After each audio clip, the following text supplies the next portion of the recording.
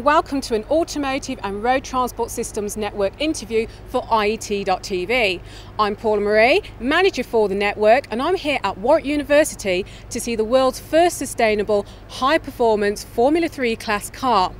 With me today are Dr. Steve Maggs and project leader James Meredith, here to discuss the new technologies and engineering advancements used in the actual development of the car. So firstly, Steve, tell me, how did the idea for a sustainably made Formula 3 car come about? Okay, well a few years ago we greened up one of our Formula student racing cars and found that we got a great deal of interest and developed some sort of interest within the industry and within other, within the public interest with that project.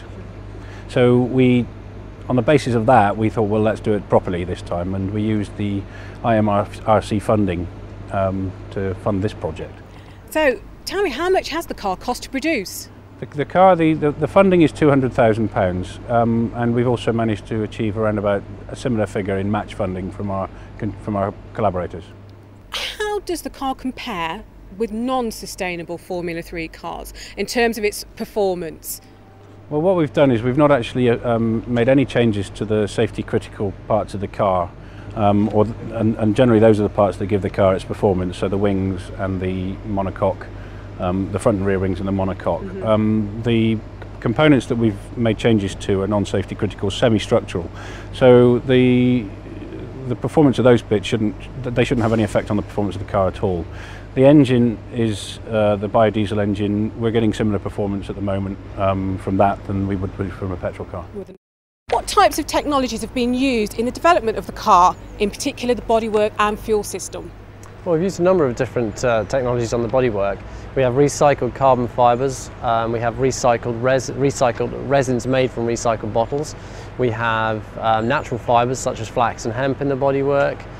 We also have a diesel engine in the car which will run on all sorts of different biodiesels made from old vegetable oil and waste chocolate. We have use of natural fibres such as carrot fibres and also potato starch to make some of the components. What fuel does the car take? Is it really running on chocolate, so the headlines say? It has been. It isn't today, but it certainly has been. The biodiesel engine enables us to run on all sorts of different biodiesels, and we have so far ran it on the dyno on different blends, including rapeseed oil, vegetable oil and chocolate. Okay. How does this fuel affect the performance when it's actually running? Certain biodiesels are much better than your average pump diesel, whereas other biodiesels can be a bit worse. Chocolate is sort of at the lower end of the spectrum, whereas other rapeseed oils can be very, very good. Okay, that sounds great. What's the top speed that you've achieved so far on track running? Well, we've had the car at about 135 miles an hour so far.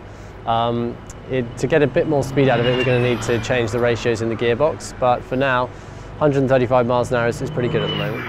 And what engineering challenges in particular have you had to overcome to achieve this high performance car? Well, one of the main challenges has been to actually get the diesel engine into the car. It's a very, very small package space, and we've had to take a road car engine and squeeze it into the very small space. So it's required quite a lot of engineering and effort to do that. Equally, many of the green components on the car, it's their first use or first real use in motorsports. So it's taken a number of iterations and quite a lot of effort to get parts which we can use on the car. Was that the hardest challenge to overcome? Were there any that were more difficult than that? No, I think so, some of the new materials have been a major challenge because we've had to have quite a lot of goes at getting them right. So following on from that, Steve, tell me briefly about some of the other projects you've currently got or about to commence. Okay, so we have a number of current projects, engineering doctorates for example, which are looking at issues linked in with the sustainable motorsport angle. One of them is looking at how to cope with variable biodiesel and still get performance from it. One of the problems with biodiesel, if you've got the raw materials used to make it, is often quite variable depending on what you're using. We have another one who's looking at hybrid sports cars and how do we go about getting maximum performance from a hybrid sports car. A lot of the projects we do are linked in with a much larger project called Wealth Out of Waste, where we're looking at agricultural waste materials and how to go about processing those in a novel way to produce novel polymers and fuels and possibly other materials, maybe pharmaceutical as well. And we're working with the horticultural research people at Wellesbourne on those. Interesting projects for the future, possibility of a link up with an Italian university looking to do similar things to that we've done with the car, but working on yacht design, which is a really interesting one for the future, we think. Yep. That's great. Thank you very much.